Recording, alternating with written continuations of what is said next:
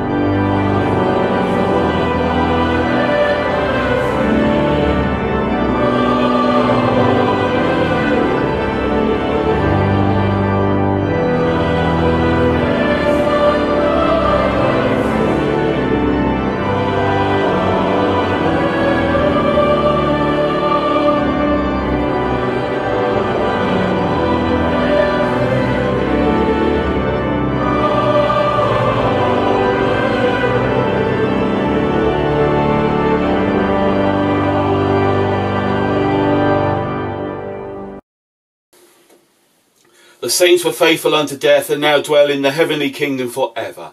As we celebrate their joy, let us bring to the Lord our sins and weaknesses, and ask for his forgiveness.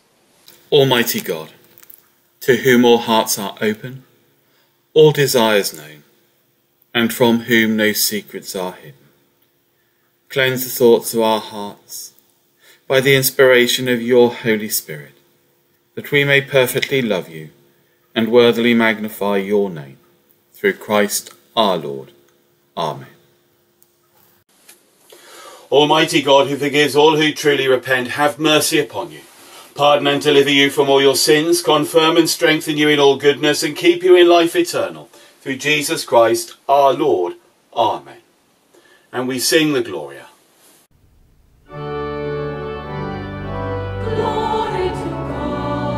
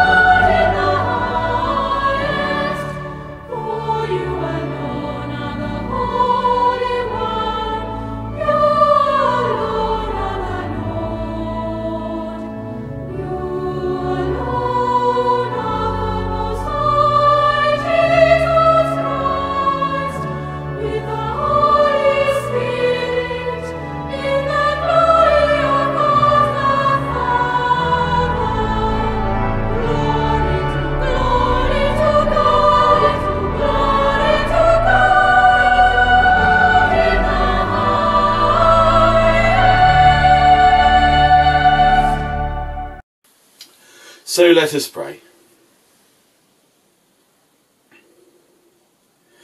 Almighty and eternal God, who for the firmer foundation of our faith allowed your holy apostle Thomas to doubt the resurrection of your Son, till word and sight convinced him, grant to us who have not seen that we also may believe, and so confess Christ as our Lord and our God, who is alive and reigns with you in the unity of the Holy Spirit, one God, now and forever. Amen. A reading from Paul's letter to the Ephesians. You are no longer strangers and aliens, but you are citizens with the saints and also members of the household of God, built upon the foundation of the apostles and prophets, with Christ Jesus himself as the cornerstone. In him the whole structure is joined together and grows into a holy temple in the Lord, in whom you are built together spiritually into a dwelling place for God. This is the word of the Lord.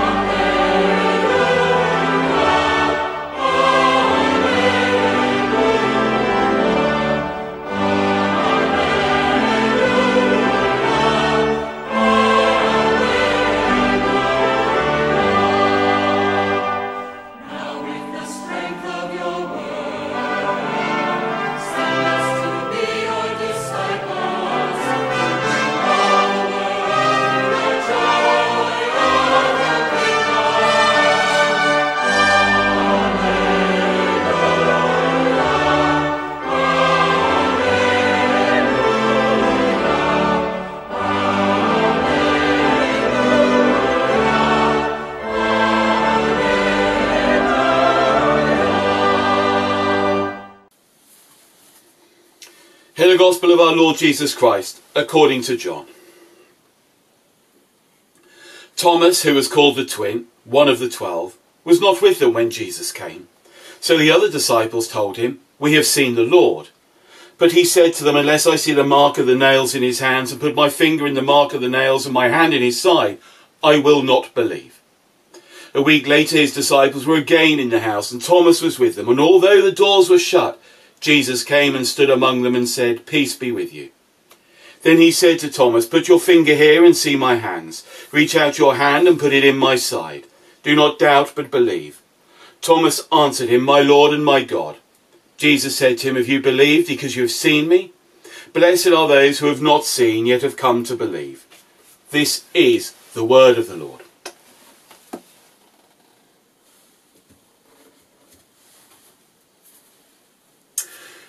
St. Thomas, doubting Thomas.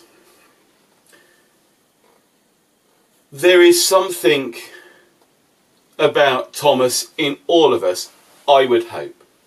I would hope at times we have all had some courage to doubt. If we don't, how do we know the basis of our faith? How do we know that actually this is it all and it's all there? Because faith is about having the courage to have faith in something that we do not necessarily have that living proof. What we should do, what we should encourage ourselves to do, is to look for those moments where God features in our lives, where God interacts in our lives, where God comes amongst us, or where those things happen. Many people will put things down to coincidence, and that's an easy cop-out. It isn't. It's important that we look and we think that's God interfering, for want of a better word. Thomas needed physical proof with his eyes and his hands. And there will be people out there who will question those things. We've seen some of the most atrocities. Someone showed me yesterday a TikTok I don't follow TikTok, but a TikTok by Stephen Fry, who was talking about some of the horrible things that go on in the world. How can a God allow that to happen? Floods. We aren't puppets. We have free will. Floods.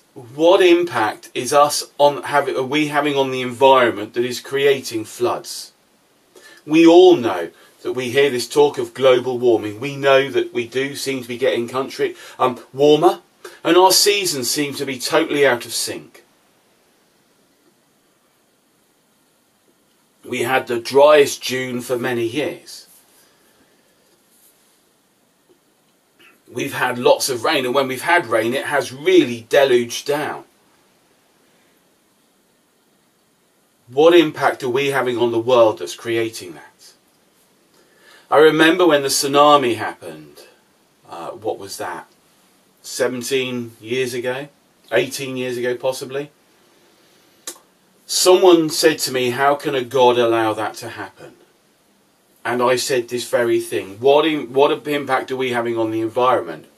But if God is in that, why can't they see God in the humanitarian help that's helping afterwards? I spoke last week about the war in Ukraine.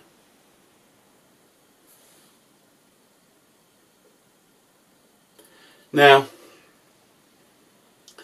the thing with that is Putin has free will. He's not a puppet that God is working. We aren't puppets. We have free will. And so it is about working out where God interacts in our lives. That will give us the proof we need. We're not going to get proof like Thomas got proof. But have a look where God interacts in your lives. And that will give you the proof that you need. Share that proof with others. Talk about your relationship with God. And as you talk about your relationship with God, other people hopefully will come to have a living, real relationship with God the Father, God the Son, Jesus Christ, and will feel fulfilled and empowered by the Holy Spirit. Amen.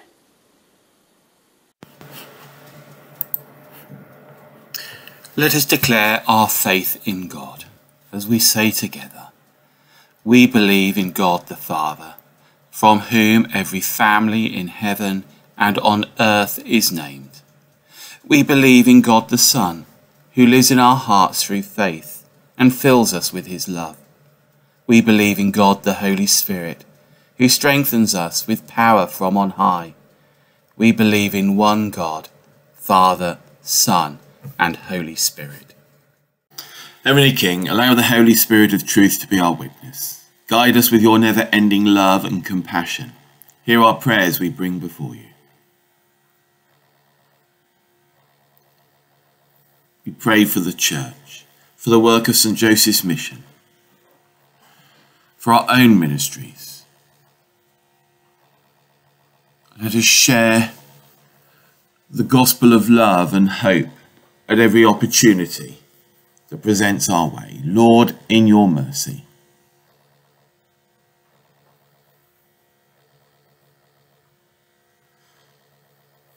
A combination of high inflation and high interest rates, we pray for those who are struggling to afford to live a decent quality of life.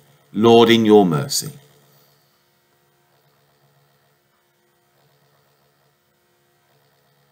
We pray for the individuals that boarded the submarine to visit the wreck of the Titanic. May their families and loved ones be comforted and consoled by the Holy Spirit at this difficult time. Lord, in your mercy. As record-breaking temperatures have been observed in the seas around the UK and Ireland, we pray that any human-caused climate change can be rectified to ease and protect our climate system. Lord, in your mercy. We pray for all students undertaking exams and looking forward to future opportunities. May their hard work be repaid with good results and excitement for the future ahead. Lord, in your mercy. This summer we pray for sunny special times with those we love and care about. Let us spread our love and joy, bringing happiness to those we meet. Lord, in your mercy. We pray for all those experiencing pain and discomfort, for those who are sick, including Margaret, baby Lee, Helena, Pauline, Bill, Rachel, Anne, Mike, Sylvia, Melanie, Karen, Lynn, and Marco. May they have hope and reassurance for better days ahead. Lord, in your mercy. We pray for those who have been recently bereaved, for the families of Stan, Nigel, Mick, Julia, Len, Jeff, and Sid. May the hope of the resurrection fill their grief, and may those who have died enjoy eternal life. Lord, in your mercy. Lord Jesus, help us to remember that your Holy Spirit will be with us always. Amen. May the God of peace sanctify you, so he may so strengthen your hearts in holiness, that you may be blameless before him, at the coming of our Lord Jesus with the saints. The peace of the Lord be always with you.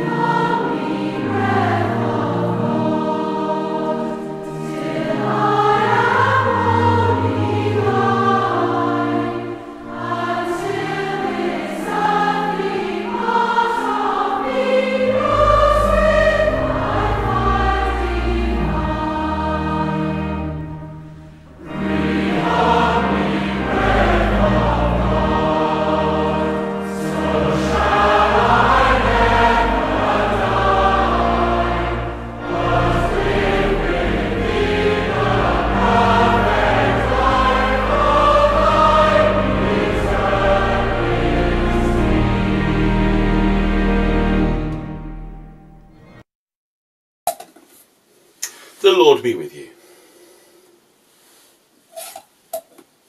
Lift up your hearts. Let us give thanks unto the Lord our God. It is indeed right, our duty and our joy, always and everywhere, to give you thanks, Holy Father, Almighty and eternal God, through Jesus Christ, your Son, our Lord.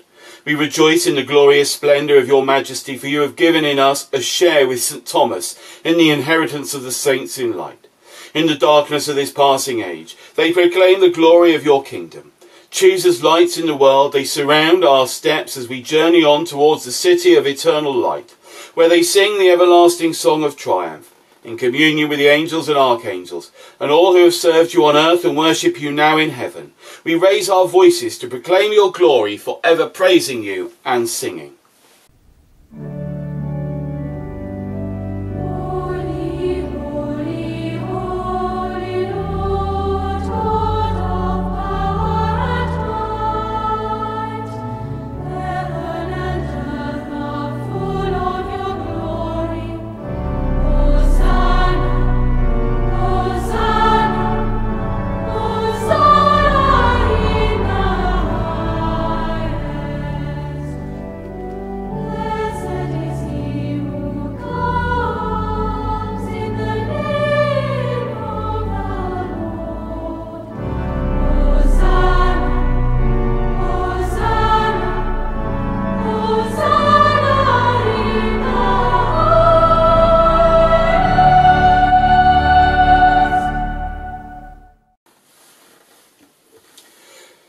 Great and wonderful Father, we remember when Jesus had supper with his friends the night before he died. Jesus took the bread. Jesus thanked you, broke it, and gave it to the gathered friends, saying, "Take this and eat it. This is my body, given for you. Do this to remember me."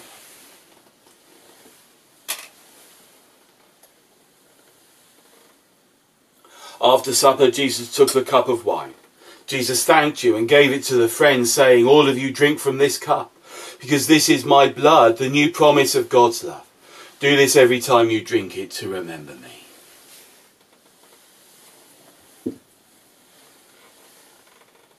Let us proclaim the mystery of faith. Christ has died, Christ is risen, Christ will come again. So, loving Father, remembering how dearly Jesus loves us, we should love Jesus too. Send your Holy Spirit, gentle as a dove, on us and on these gifts, that everyone who eats and drinks this bread and wine, the body and blood of Jesus, we may be full of your life and goodness. Help us to walk hand in hand with Jesus and live our lives for him. All honour and glory belong to you, Father, through Jesus your Son, with the Holy Spirit, one God, for ever and ever. Amen.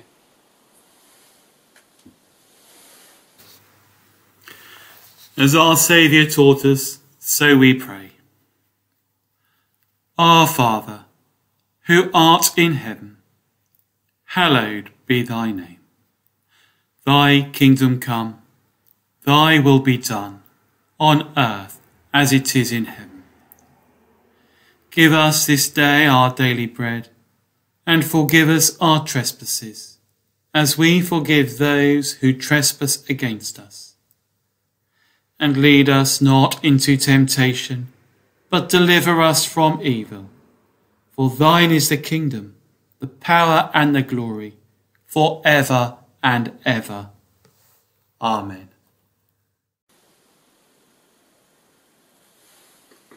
We break this bread to share in the body of Christ. Though we are many, we are one body, because we all share in one bread. This is Jesus, the Lamb of God, who takes away the sin of the world. Blessed are those who are called to his supper. Lord, I am not worthy to receive you, but only say the word, and I shall be healed.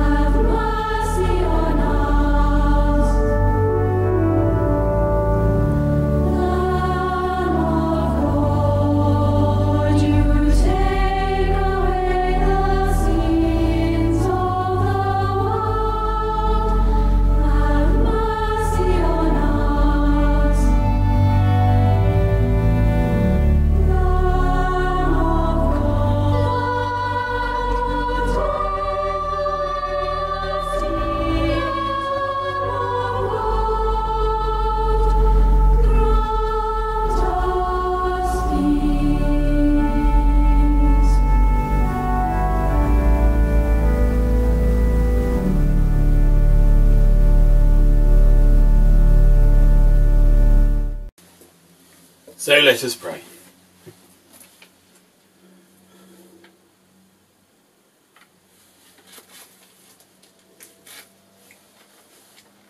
Lord God, the source of truth and love, keep us faithful to the apostles' teaching and fellowship, united in prayer and the breaking of bread, and in one joy and simplicity of heart, in Jesus Christ our Lord.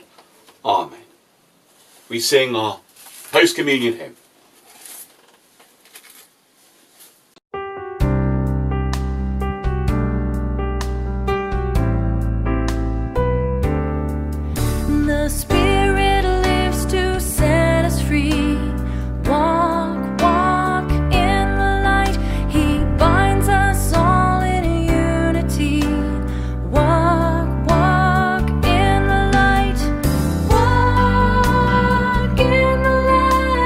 Walk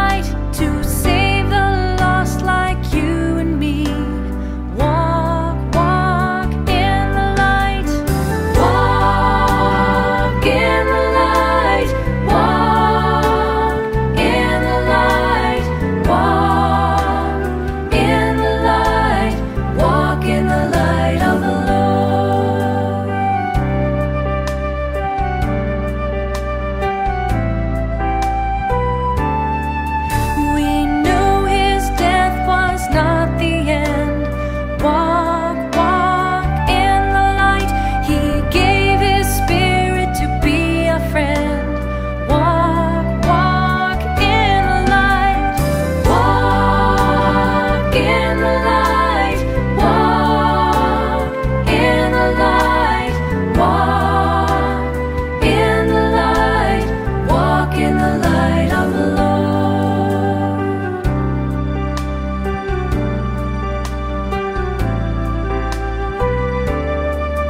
By Jesus' love our wounds are healed.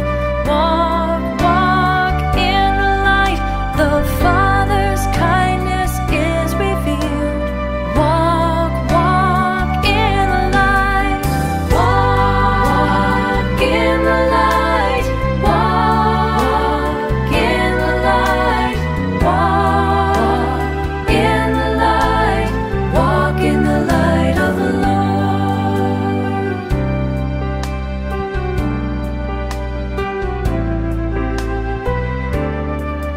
The Spirit lives in you and me. Walk, walk in the light. His light will shine for all to see. Walk, walk in the light. Walk in the light. Walk in the light. Walk in the light. Walk in the light of the Lord.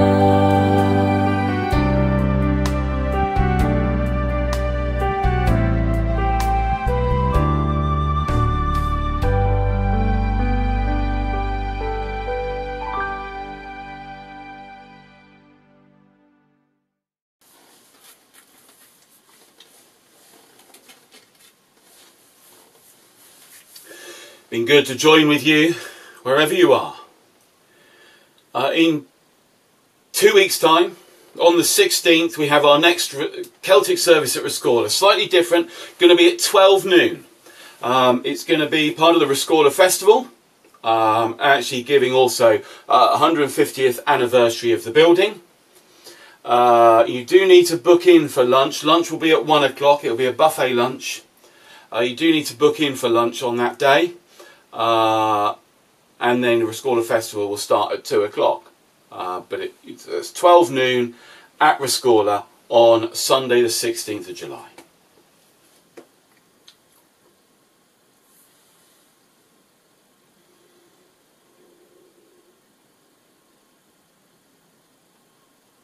So God give you grace to follow his saints in faith and hope and love, and the blessing of God Almighty, the Father, the Son and the Holy Spirit be with you and those whom you love, seen and unseen, now and forevermore. Amen. Go in peace to love and serve the Lord, in the name of Christ.